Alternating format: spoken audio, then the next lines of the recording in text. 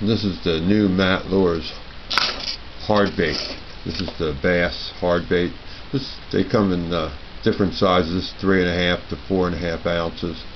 This is the floating model. We're going to be using this here in the Northeast this year in a lot of the lakes. I'm going to try it in the rivers such as the Potomac and the Upper Bay, and we're going to catch some pretty big bass on this, I'm sure.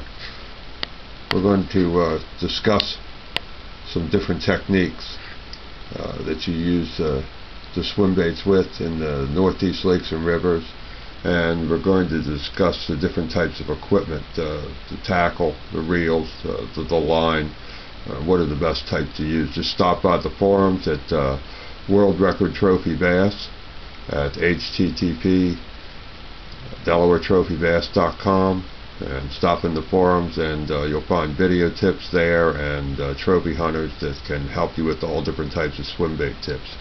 This is just a beautifully painted swim bait. It sells for $59.99, and Matt Servant that owns the company was kind enough to send it to me, and I really appreciate it. Thanks, Matt. And we'll be showing this out on the water, hopefully with some really big bass this year here in Delaware and Maryland.